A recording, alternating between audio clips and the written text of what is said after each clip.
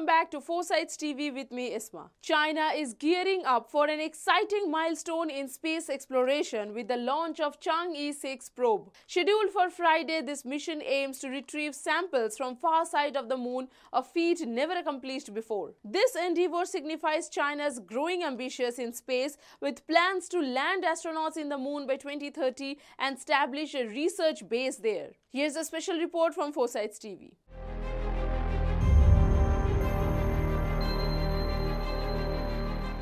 The Chang'e 6 mission is a part of China's broader strategy to become a leading space power. Building on previous success like the Chang'e 4 mission in 2019, which landed on the far side of the moon, and the Chang'e 5 mission in 2020, which brought back samples from the near side. This new mission is even more complex. It involves multiple stages, including landing in a specific crater on moon's far side, collecting samples, and returning them to Earth. This mission isn't just about bringing back moon rocks. It's about advancing our understanding of the moon's history and the solar system itself. By analyzing this sample, scientists hope to uncover insights into how the moon and our solar system evolved over billions of years. Moreover, this mission serves as a valuable practice for future manned missions to the moon, testing technologies and procedures that will be essential for sending astronauts safely and from the lunar surface.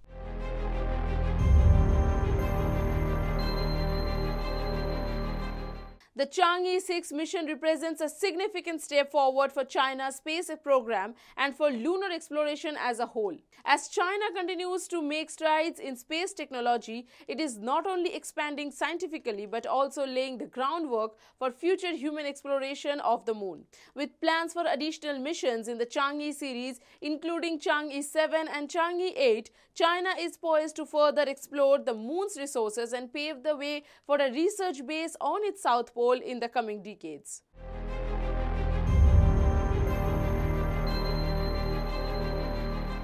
That's all for today. Thanks for watching 4Sides TV with me, Isma.